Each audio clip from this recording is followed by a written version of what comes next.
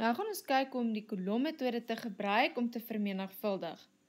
Ons het reeds geleer hoe om die kolommetode te gebruik met optel en aftrek, en nou gaan ons kyk hoe om die kolommetode te gebruik met vermenigvuldig. Die som wat ons gaan doen is 31 maal 24. Goed. 31 maal 24. Hier is my kolomme, 1, 10 en ek trek ook 'n 100de kolom. OK, daar's my 1, daar's my 10, daar's my 100de. Nou, ek moet daai 4 vermenigvuldig met 1 en ek moet vermenigvuldig met 3. 4 maal 1 is 4. Nou 4, ons sê maal 3, maar jy maal eintlik met 30. 4 maal 30 is 120, maar ons skryf 4 maal 3 is 12.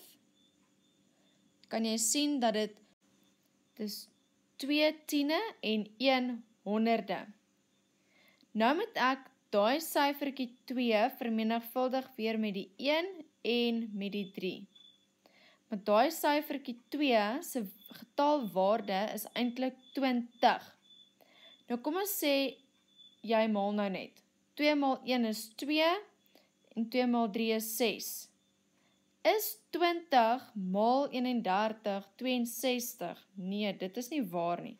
Ons vir jou nou eers hierdie uit, dis nie reg nie. Jy kan vir my sê, wat moet ek doen? Ja, jy is reg, ek moet 'n 0 plekhouer sit. Reg, want ek maal met 10, so ek sit die 0 plekhouer daar. Nou ek maal, ek sê nie die syfers wanneer ek maal. Ek sê nie 20 maal 1 en 20 maal 30 nie. In jou kop kan jy dit doen, maar ons sê dit nou nie hardop nie. So 2 maal 1 is 2 en 2 maal 3 is 6. En nou tel jy by mekaar, alles is baie mooi netjies onder mekaar. En jy trek, daai is gelyk aan lyn met jou liniaal as jy in jou boek werk. 4 plus 0 is 4. 2 plus 2 is 4. En 1 plus 6 is 7. Jou antwoord is dan 744.